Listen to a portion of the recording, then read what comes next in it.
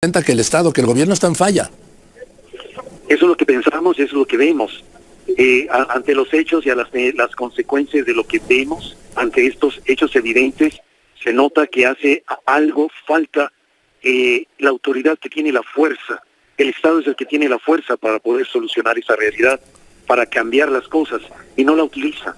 Entonces, no solo la Constitución prohíbe que un padre se meta en la política de partido, política de todo, pues claro, yo soy más político que ellos.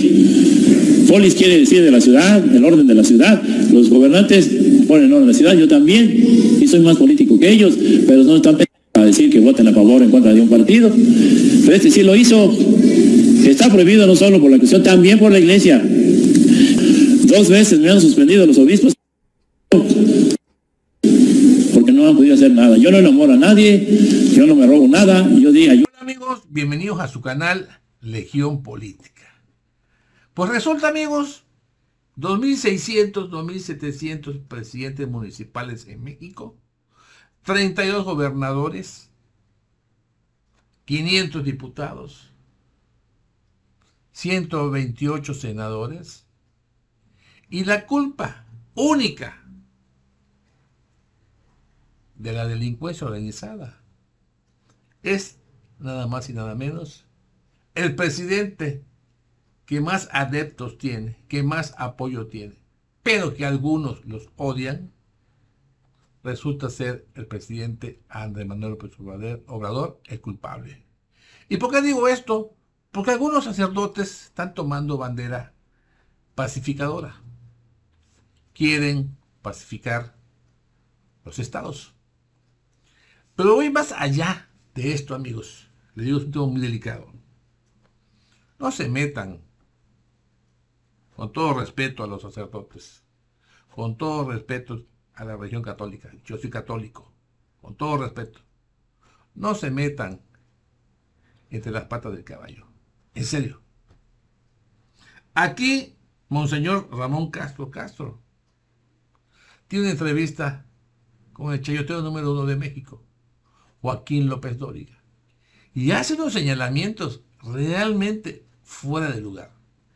Creo que el discurso, con todo respeto para el Monseñor Ramón Castro, debe tener un poquito de mesura, que no se enfoque a un sistema político. No es el papel de ellos, con todo respeto. Creo que el narcotráfico hay que pacificarlo de raíz, la causa raíz que está dentro del proyecto del presidente López Obrador, y creo que si todos nos unimos sería una parte fundamental, y no estando acusando, ¿sí? No hacer raja política estos personajes que siento que no es el papel de ellos, en lo particular, no es papel de ellos. Y esto sale a colación porque el Monseñor Ramón Castro narra que muchos obispos se han solidarizado tras las crisis de violencia en el estado de Morelos. Dice que falta autoridad y que el Estado tiene la fuerza para cambiar las cosas y que no lo está haciendo. Creo que ante ese argumento de decir el Monseñor abrazos y no balazos, creo que no es la forma sarcástica de dar esos tipos de discursos, porque este problema no nació en 5 años. Lo han dicho muchos miembros de los partidos políticos de oposición. Esto data de muchos años atrás. El padre Pistola, se le dice el padre Pistola, la verdad que sí ha sido muy coherente en sus comentarios. También tengo una parte de la respuesta que le da, pues con todo respeto, al Monseñor Ramón Castro. Creo que es válido escuchar las dos partes. Veamos. yo comprendo perfectamente a los obispos de Guerrero que ante una situación tan desbordada, tan profundamente trágica, en donde vemos cada día los asesinatos, el derecho de piso, los conflictos sociales, la descomposición de nuestra sociedad, se hayan visto obligados a buscar una solución, a tocar una puerta.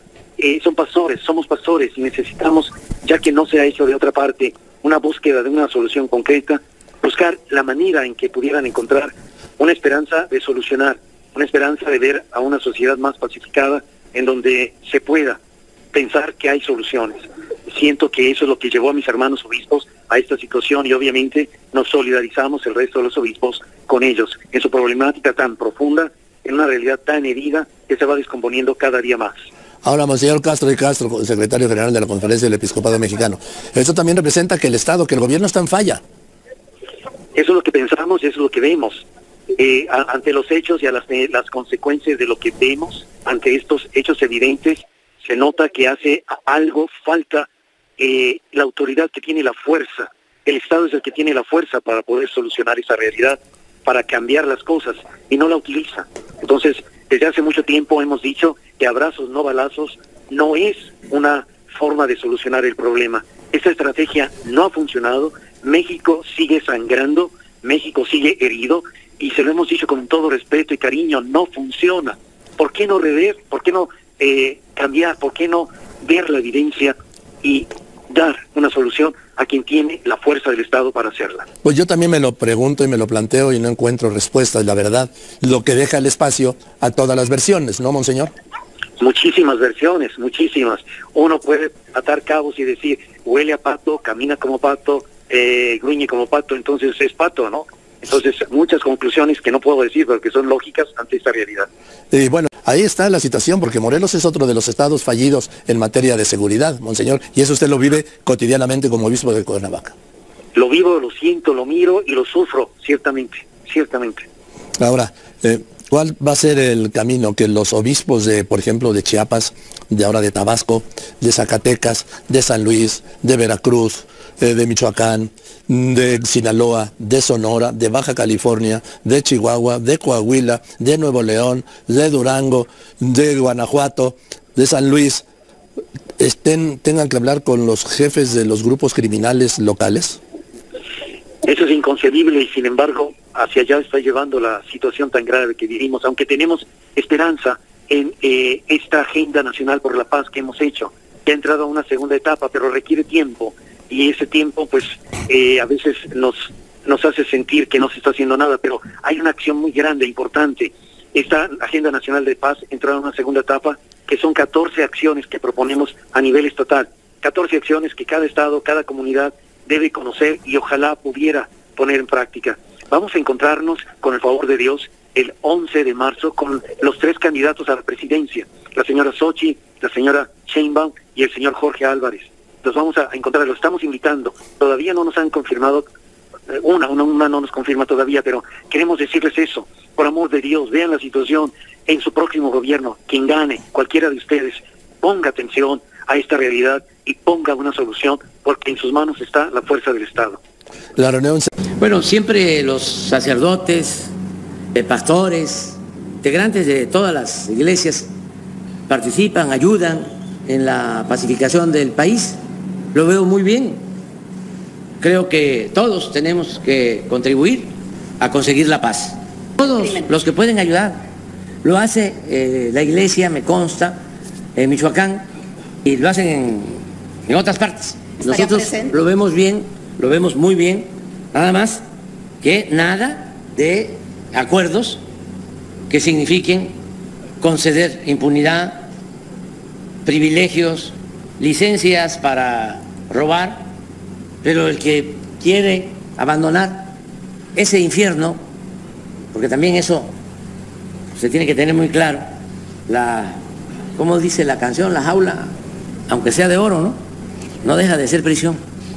¿Qué opina, Monseñor? Bueno, 2 cosas, don Joaquín. Primero, que hay un cambio de opinión, al menos ahora nos ve como personas que podemos ayudar, porque nos llamó pergollados de la oligarquía. Entonces, si hay un cambio, que bueno. Segundo, dice que no haya acuerdos, pero a veces uno hace, las cosas hacen pensar que sí hay acuerdos entre gobierno y el narcotráfico. No digo quién, pero pareciera que hay acuerdos. Y sabemos que muchos municipios están en sintonía y en acuerdos con el narcotráfico. Pues primero sea también el gobierno el que nos dé el ejemplo, ¿verdad? En ese sentido, habría que ser pues muy atentos y hablar siempre con la verdad. Y ese punto de que no haya impunidad, pues la impunidad ya existe. El 90% del crimen organizado lo sabe perfectamente y por eso hace lo que quiere. En fin. Viejillo que se metió en lo que no le importa. Porque dije, no solo la Constitución prohíbe que un padre se meta en la política de partido, política de todo, pues claro, yo soy más político que ellos. Polis quiere decir de la ciudad, el orden de la ciudad, los gobernantes ponen orden de la ciudad, yo también, y soy más político que ellos, pero no están a decir que voten a favor o en contra de un partido. Pero este sí lo hizo. Está prohibido no solo por la Constitución, también por la Iglesia. Por eso dije, o se hace. Y si quiso ayudar a los de Movimiento Ciudadano, los mandó a la tiznada porque ya les tumbaron su pinche elección por pendejo. Y siempre tengo razón. Se enojen o no se enojen, les guste o no les guste, yo siempre hablo con la verdad. Y siempre, no soy profeta, pero sí que lo que va a pasar. ¿Por qué? Por la experiencia que tengo, porque me jodí a estudiar el derecho canónico al derecho y al revés. 2 veces me han suspendido los obispos porque no han podido hacer nada. Yo no enamoro a nadie, yo no me robo nada, yo di ayuda a los pobres, yo siempre... Esto es lo que está sucediendo en el país. Se están involucrando, como lo dije en un principio, entre las patas del caballo. Creo que la única forma, la única manera de sumar es unir. Unirse de una manera, no con la pantalla, con los reflectores, no con los medios tradicionales, porque yo creo y siento que antes Ramón Castro no salía en los eventos de los políticos tradicionales del PRI, del PAN y el PRD. No salía. Estaban ocultos, inmersos en otras cosas. Dicen que estaban bien correspondidos. Pero lo importante aquí es la postura, el discurso, el mensaje. No politizarlo, no hacer raja política. Creo que estamos en un estado de derecho, estamos en un estado en que se requiere que la unidad es la parte fundamental del desarrollo de un país. Estar divididos estos personajes conservadores, neoliberales, también los medios chayoteros como López Doria, que por cualquier cosa saca de raja. Pues creo que estamos a tiempo, amigos, de tener un país lleno de paz, pero sobre todo un país que tenga la confianza en sus gobernantes. Exijamos, así como ahorita están exigiendo estos personajes de los que estamos hablando, ¿por qué no lo hicieron antes? Es momento de estar unidos, amigos y amigas. Es momento de estar dirigiendo este escenario hacia un escenario por el bien de este país. Bueno, amigos y amigas, yo así finalizo. Los invito a que me regalen su poderoso like. Gracias por compartir la información y gracias por suscribirse a su canal Legión Política. Nos vemos en una próxima emisión. Adiós.